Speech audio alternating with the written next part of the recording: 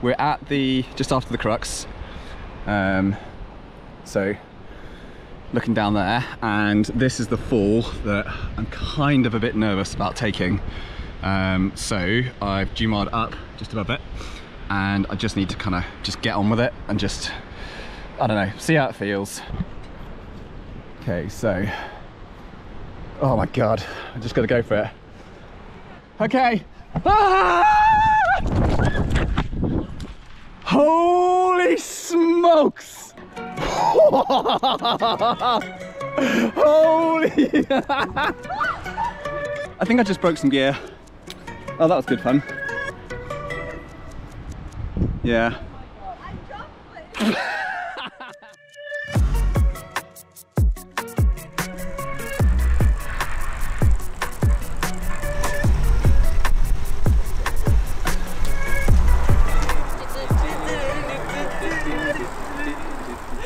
Do you want to introduce yourself?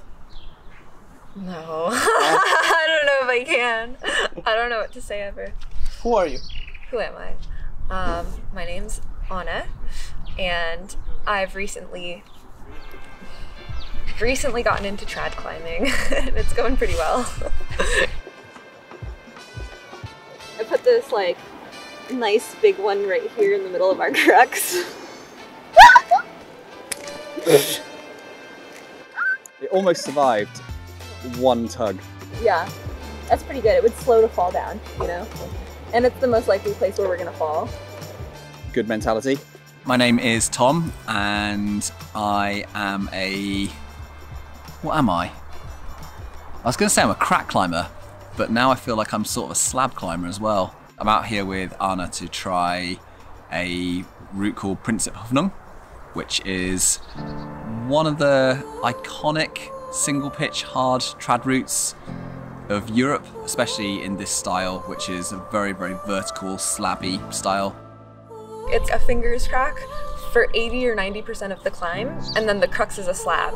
So it's really cool because in this trip, like Tom, I mean, people know Tom for his crack climbing, and people kind of know me for my slab climbing, and we found this project that really like beautifully puts both of them together. The bottom sequence of crack climbing on the route features some really interesting jamming, face climbing and long moves, including really tenuous and poor feet, which means that this part of the crack climbing is actually quite strenuous, and finally leads to one sequence of this thin crack ending on the slab. The crux sequence of the whole climb is navigating the space in between this crack and then the crack that starts up again.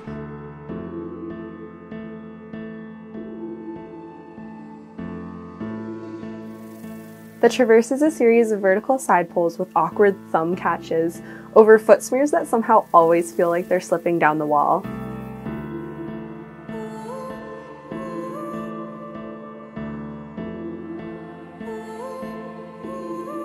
It stays pretty sustained for the full 5-meter run out until you reach the next crack and can finally place another piece.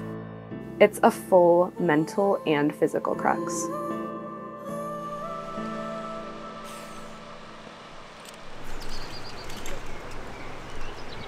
The biggest hurdle we've had to deal with really on this trip has been the weather. You know, it's just like it's gonna rain for all of these days that we have our trip planned for. So we just kind of learned all the moves and we knew what we were doing, and then suddenly it was, oh my goodness, we might be losing at least a third of our trip, and that did upset things a little. Can you see that? It's literally raining our entire trip, or snowing. We don't need rest days. We just did 3 days in a row too, but we're gonna do a rest day and we're just gonna plug and chug and figure out gear. It's gonna be fine. It's gonna be fine. What does plug and chug mean? Plug in gear. Oh, right. And then chug up the line.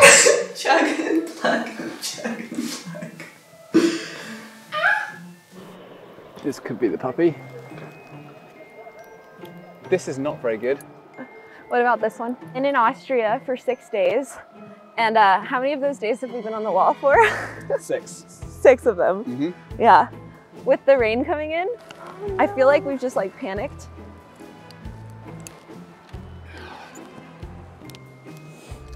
Yeah. How do you feel? Confident? I don't think it's possible. What? I don't think it's possible. You don't think it's possible? No. I think we've bitten off too much. Well, we definitely have, but I still think we could do it.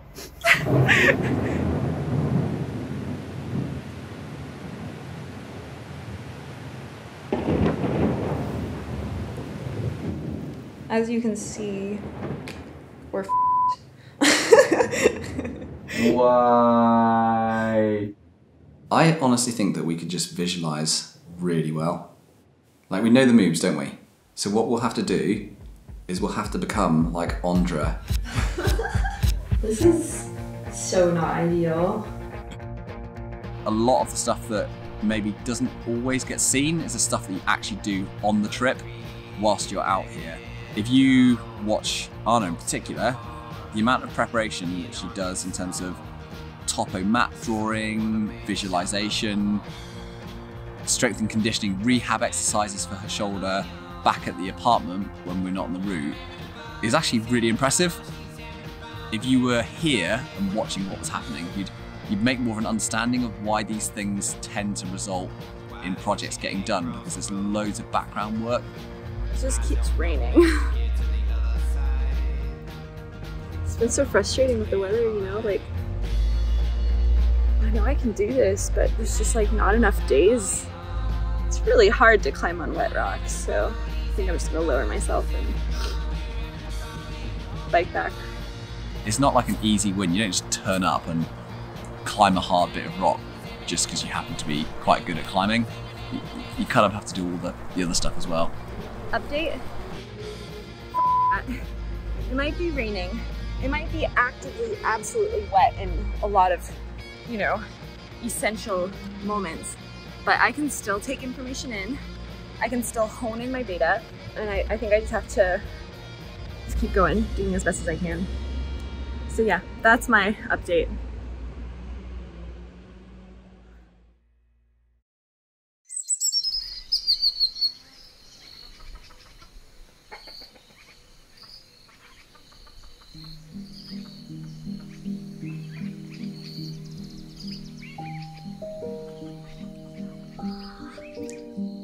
So Anna, tell us where we're at. We are in the final days, and it's been raining and snowing and just being not ideal. One of the biggest struggles has been figuring out the strategy. And I'm like literally going insane trying to figure out if it's better to go like today or tomorrow for a red point. There's so many like uncontrolled variables. It's like, I don't know if the weather's gonna be good, I don't know if it's gonna rain, I don't know if I'm gonna be rested enough.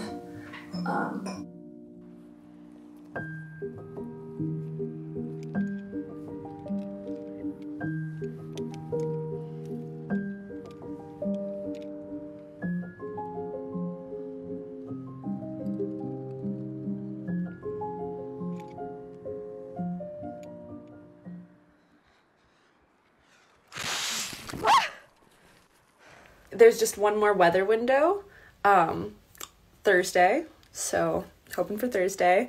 It may look like I just cried for like 20 minutes in my room, and it probably is because I just did that, but it could also potentially be because I was cutting onions. I have them out here just in case anyone visits. That's where we are, a bit stressed. And how do you feel about all of the pressure now potentially sitting on your shoulders for the team send? I think you still have something left in the bag here. How's that tea? I'm trying to fix it. It doesn't taste so good. I feel like for me, this new introduction of, you know, focus on slab climbing over the last couple of years, going and trying a load of these projects with Anna, has been, in my head, a way to make myself into a better climber overall, like a more technical climber. So trying really hard things where you can't just be strong on your fingers means that you do improve your footwork. And if I can become a climber that can have really good footwork, really good crack technique, those two sort of complement each other better. So I feel like it's gotta be a big benefit.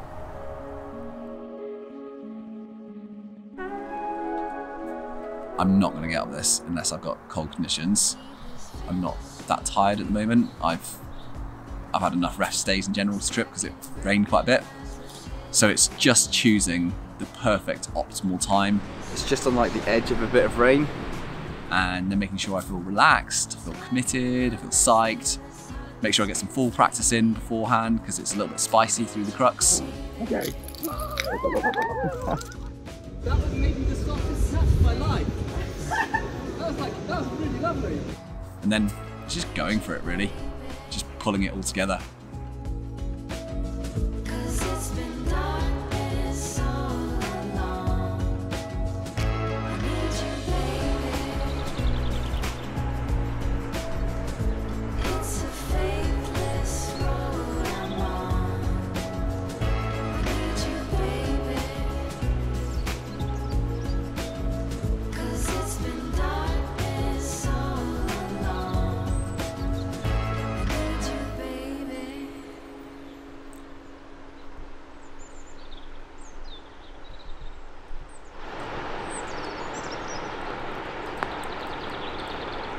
Oh no. I'm just like not in it.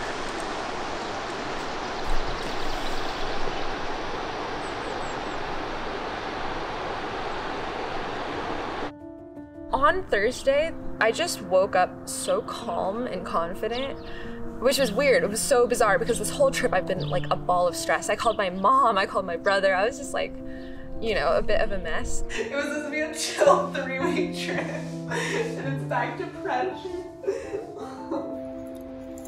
The people out there need to know that even you have a shit day. No, it's And not it a feels shit day. and it feels like it's all just not going how you want. It's not going well, but it's not a shit day. It's still a beautiful day. But on Thursday, I woke up calm, confident, secure, felt prepared, strong. I kind of took it step by step. I tried not to get too nervous or overthink it. And when the time came, like the sun went down, the wall started cooling off, and I went for it. I went for the ascent, the red point. And I just remember getting there and being like, okay, this is it. And I was just like calm, cool, collected, just get to the top move by move.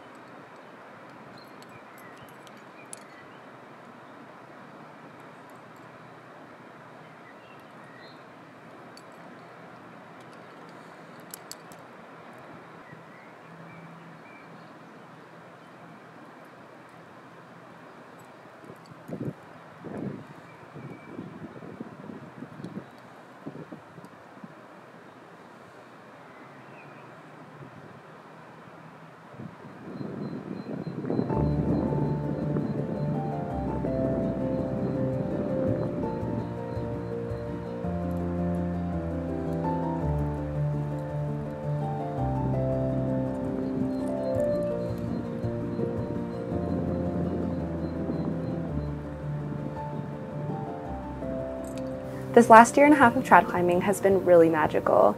Time and time again, I've proven to myself that in these moments of heightened stress, I have this superpower of calming down and fully trusting myself, my belayer, and the whole process really.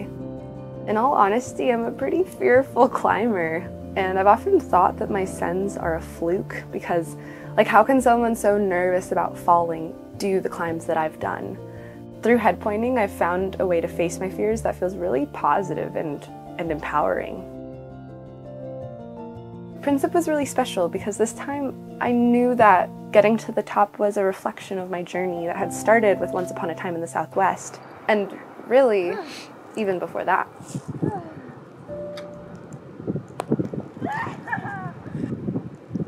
Let's go! Oh my god! Oh my god.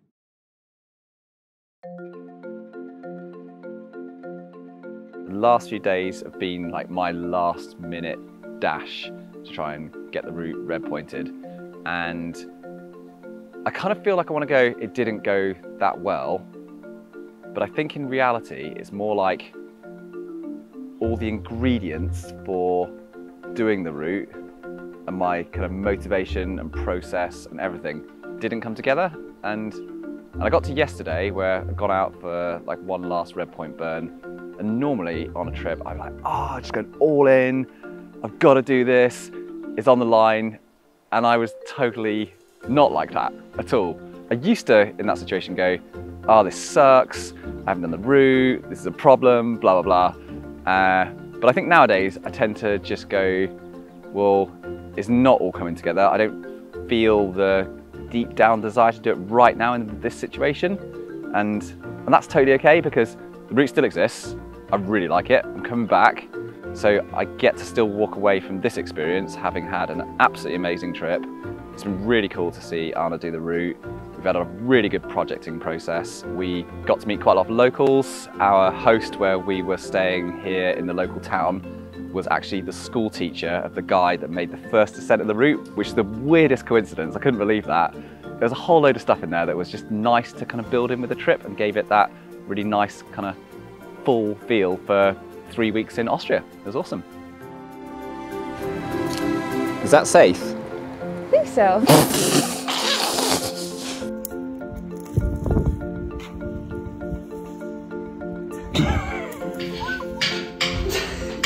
Hi. I'm surfing. Yeehaw! Too close. Yeah!